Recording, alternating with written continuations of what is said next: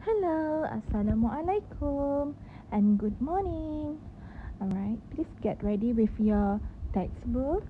Get Smart 3. Okay, so it's going to be the end of the topic on food. So up there you can see that it's revision 6, means that you almost finish the topic and it is the time for revision. Revision maksudnya ulang kaji. Awak hampir habis topik food, topik 6 ni, dan awak akan buat ulang kaji. Kita akan buat ulang kaji sama-sama. Alright. So are you ready? Turn to page 64. Okay. So we are going to start with the food categories. Kita akan tengok semula kategori-kategori food. Food categories. Saya dah bahagikan ikut tables. Ada 1, 2, 3, 4, 5. There are 5 tables. Grains, vegetables, milk, fruit, meat and beans. So ada 5 kategori. Saya nak awak tengok kelima-lima kategori ni.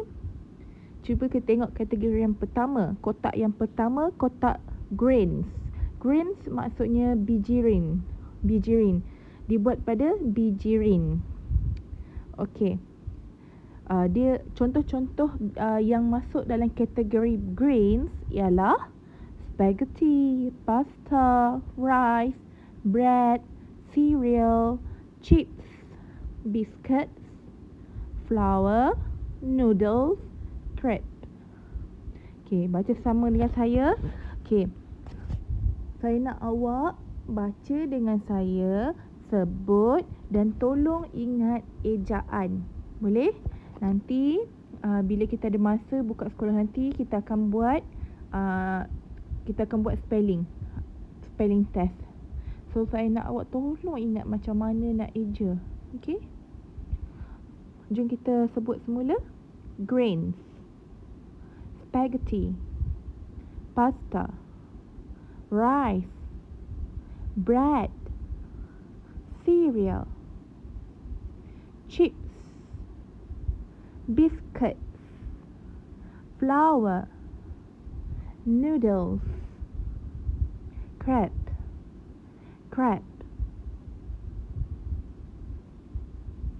Okay, let's go to vegetables.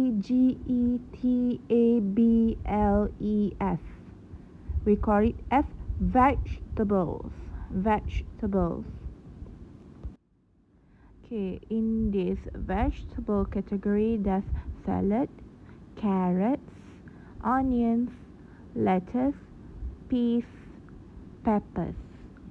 All these words, we have learned all these before on previous lesson. So I hope that you can still remember how they look like. Saya harap awak boleh ingat macam mana rupa setiap perkataan ni semua ya, sebab kita dah belajar. Okay, now let's pronounce the word one by one. Salad. Okay, follow after me. Salad, carrots, onions, lettuce, peas, peppers. Okay, let's go to milk. Milk category. Apa yang dibuat daripada susu? Okay, first susu, milk. For milk, they can turn into cheese and also ice cream. Okay, pronounce milk, cheese, ice cream. Let's go to food. All these are foods. All these are fruits. Okay, number 1, oranges, apples, bananas, mangoes, grapes, strawberries, pineapple, coconut, lemonade and watermelon. Okay, let's follow after me. Oranges, apples, bananas, mangoes, grapes, strawberries, pineapple, coconut, lemonade, watermelon. Okay, buah orange, buah apple, buah pisang, bananas tu pisang, mangoes, buah mangga, grapes, anggur, strawberry, pineapple tu buah nanas, coconut buah kelapa, lemonade tu apa? Buah lemon ya, buah lemon. Watermelon tembikai. Okay, last category will be meat and beans. Meat and beans. Okay, meat and beans, kita tengok nombor 1. Meat, daging. Chicken, ayam.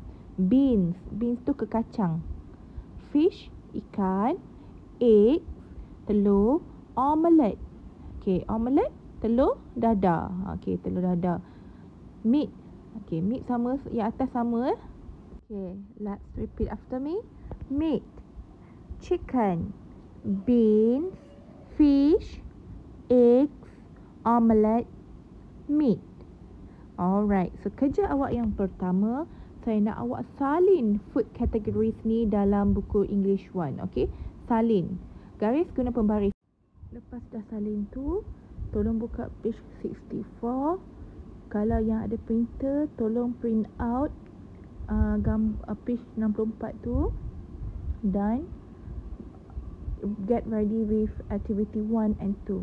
Untuk hari ni kita tak akan buat aktiviti 3, kita akan buat aktiviti 1 dan 2 dahulu, in which you have to listen to the audio, and then while listening please choose the correct answer.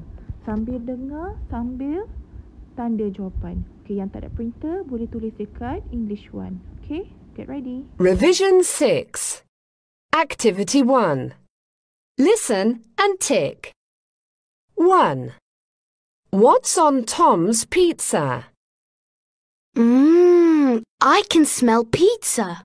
Yes, it's my pizza. Are there peppers on your pizza? Yes, there are. There are onions too. Yuck! I don't like onions. And what are those yellow things on your pizza? Oh, that's pineapple. Pineapple? On the pizza? That's disgusting. Okay, once you're finished, you have to choose either A or B. Lepas awak dah dengar betul-betul, awak kena pilih jawapan dia sama ada A atau B. Buat dulu, baru tengok jawapan. 2. What's in Sandy's sandwich? I'm so hungry. What have you got for lunch? A sandwich. Are there any peppers in your sandwich? No, there aren't, but there's some cheese. I love cheese sandwiches. Is there any lettuce in your sandwich too? Yes, there is. Are there any tomatoes? Yes, there are.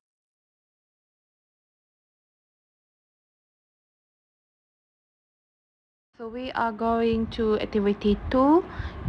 This one you have to listen and then you match. Awak dengar dulu, lepas tu awak padankan. Okay? Jom kita dengar. Match. 1. What would you like to eat?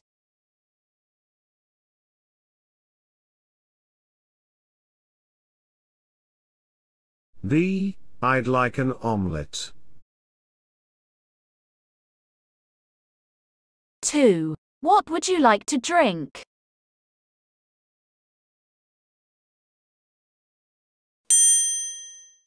C. Some water, please. 3. Would you like some dessert?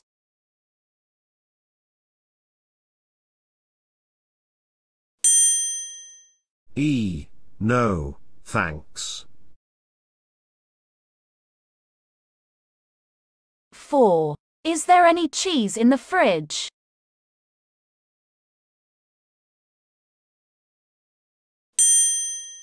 A. No, there isn't. 5. Are there any onions in your soup?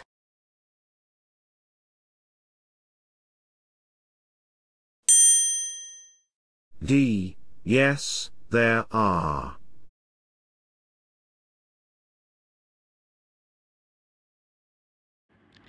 Okay, your task for today. So first you have to copy and write the food categories in English 1.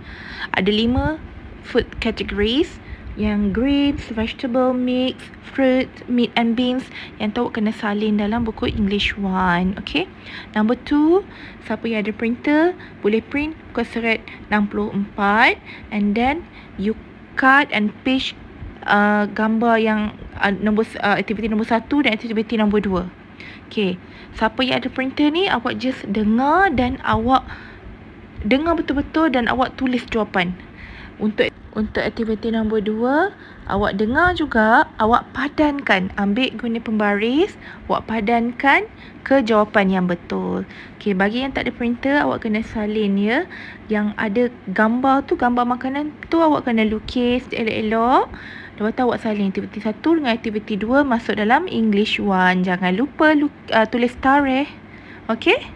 That's all for today. Enjoy. Bye.